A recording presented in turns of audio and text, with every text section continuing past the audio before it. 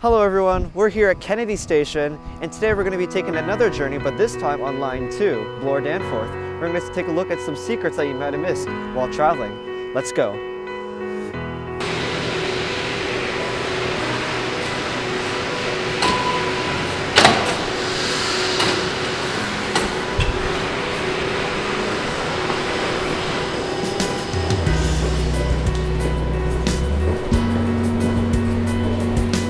Now, before I get on the train, I must mention that this station right here, Kennedy Station, is going to be the future terminus of the Line 5 Eglinton LRT line, which is scheduled to open in 2021.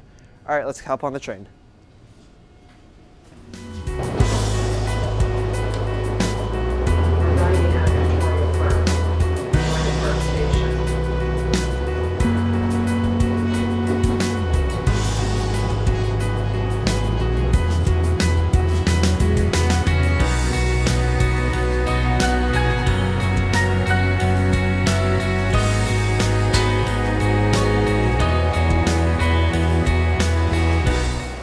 All right, so here at Victoria Park Station near the bus terminal, but there's a cool little fact that you may not know. Did you know that if you wanted to get off the subway and then go to the buses, you'd have to walk through an extra set of turnstiles because they were actually in separate fare zones, and that was until about 2010 or so.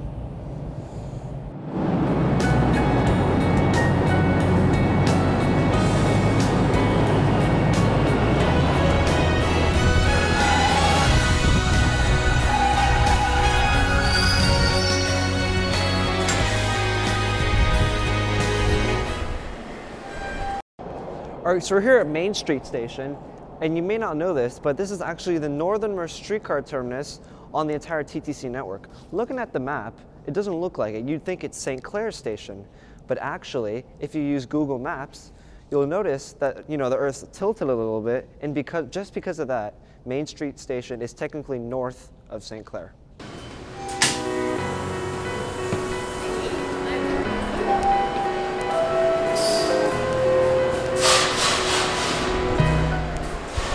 All right, so staying on the topic of streetcars, we're here at Woodbine Station now, and if you look down, there's actually old streetcar tracks. These were actually in use until 1968 when the subway line took over the rest of the streetcar line.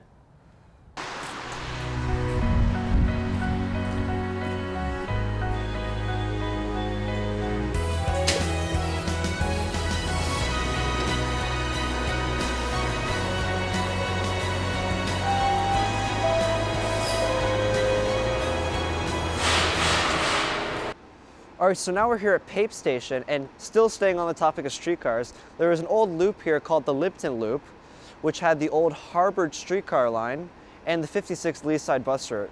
The 56 Leaside bus route still exists, however, does not serve this station. It serves Donland Station, which is to the east.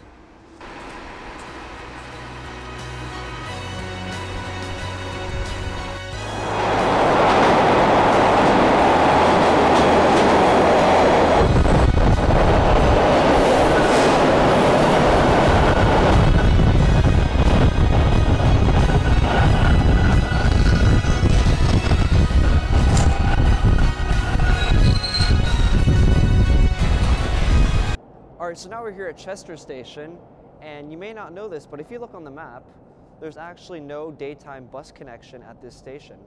So don't wait for a bus here.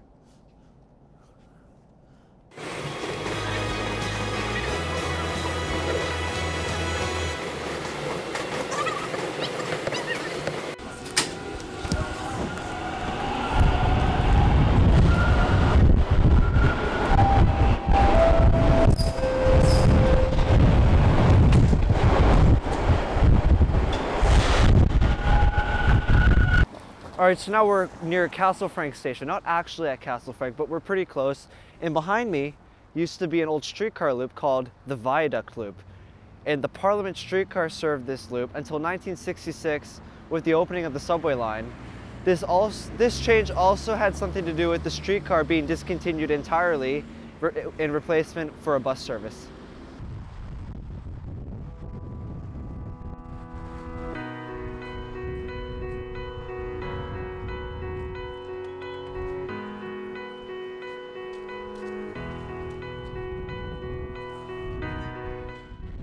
Alright, so now we're here at Base Station, and you may not know this, but behind me, this set of doors here leads to a lower platform, which was opened in 1966 along with the rest of the station, but was discontinued after only 6 short months.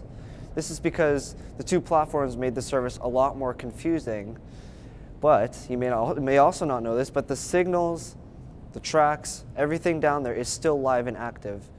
TTC still uses it today for things such as movie shoots or training, and sometimes even open houses for the public. It's pretty cool.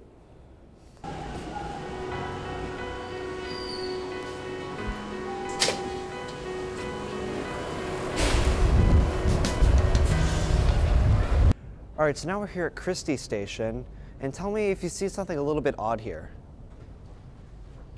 You don't see it? Take a look at the tiles. So you notice how it's green here? And then past this little gap here, it turns brown. It's weird, right? Okay, well, let me explain. So in 1976, there was actually a subway fire here during a late night train. And because of that, ended up destroying part of the platform here, and then they decided to put brown tiles instead of the green that you see up here.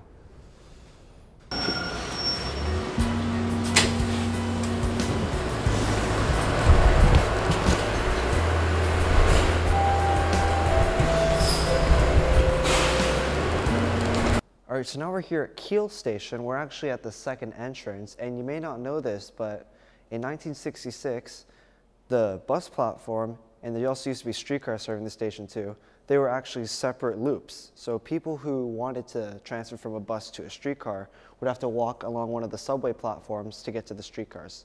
Of course, this ended in 1968 when the subway line was extended to Islington.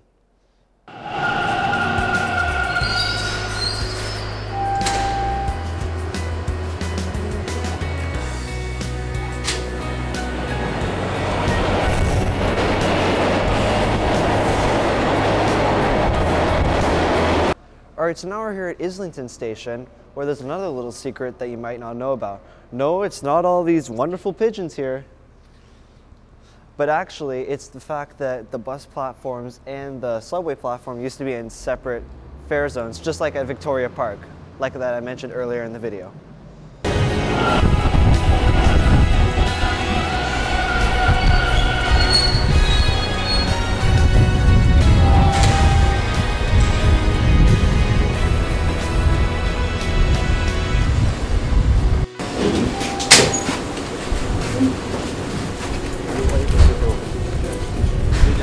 Alright, so now we're here at Kipling Station, the western terminus of Line 2.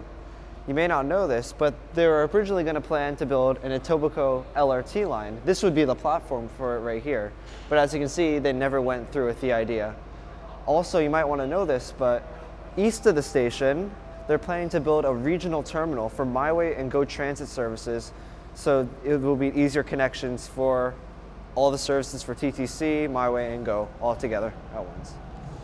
And that concludes this trip on Line 2. I hope you enjoyed the video. Make sure to throw us a like. If you have any questions, concerns, or suggestions, please leave them in the comment section down below, and we'll see you in the next video.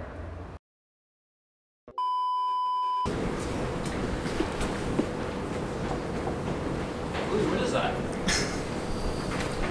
The little trolls live there. Be careful.